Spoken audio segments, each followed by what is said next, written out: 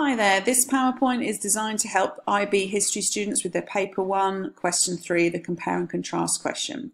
The material in the PowerPoint is based on the work of David Didau, taken from his website, The Learning Spy, and much of the material also comes from Paul Hart's work published in his Paper 1 Bible. There's also some information from the IBO in terms of some of the things from the mark schemes that were shared. This model will concentrate on option 3 for paper 1, which is the rights and protest option, having looked specifically at the USA and the Montgomery Bus Boycott. The two sources that I'm going to work on with you are copied into the comments section below, and their full citations is there for you. So the IB is looking for a compare and contrast, and they're looking for you to make direct statements of comparison. So compare like for like.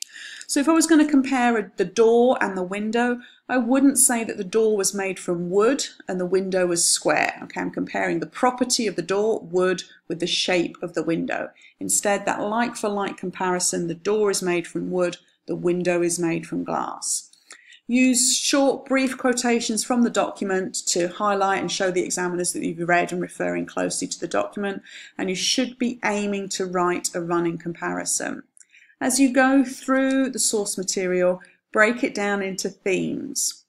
So for example, as you read documents A and B, have a look for some of the different topics that are popping up. The leadership role of Martin Luther King, the role of other leaders, which organisations played a part, the role of the churches and faith. Remember, in compare and contrast, you're focusing on the content, not who said it and why. So be careful not to sort of slip into OPCVL type material. So David Didau puts forward the comparison alley model for you. This way you have more space in the middle for the compare area, the things that are similar. If you draw a Venn diagram or a T-chart, sometimes you're not left with a lot of space in the middle. On the top left-hand corner, I'm going to collect information from Jackson. In the bottom right-hand corner, I'm going to collect information from Carson. And in the middle, things that they say that are similar, I'm going to plop right there in the middle. Paul Hart has you look for taste as you look for your compare and contrast. It's a generic tool and it doesn't apply to all of the sources, but it's a really useful memory aid to try to think about what types of things to look for. So why not sketch this out, press pause and have a go. You should be able to get 2 or 3 things in each of the different columns. The sources that we're looking for, sources that we're looking at today are probably a little briefer than you'll have a look at in the exam. So 2 or 3 things is sufficient. So press pause now and have a go.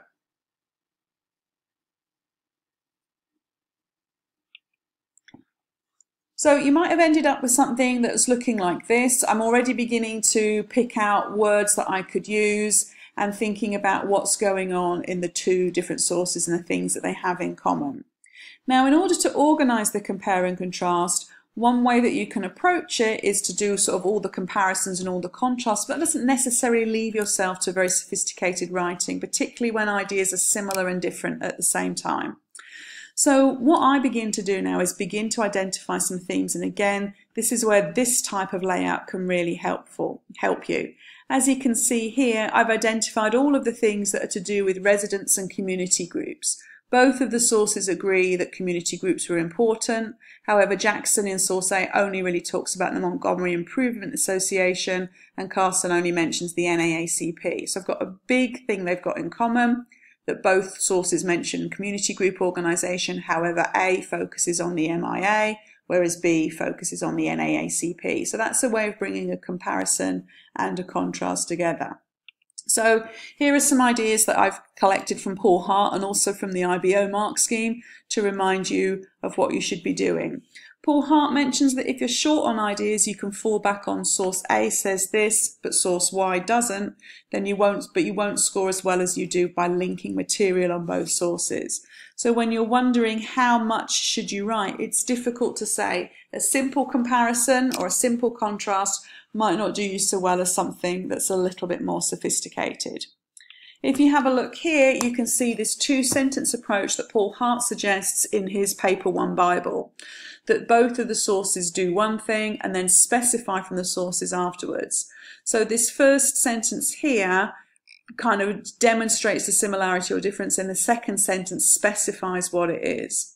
As I said earlier though, some of the compares and contrasts might be a little bit more straightforward and probably don't merit the two-sentence approach, so you might want to have a far more simple approach here. It really is up to you how to approach it.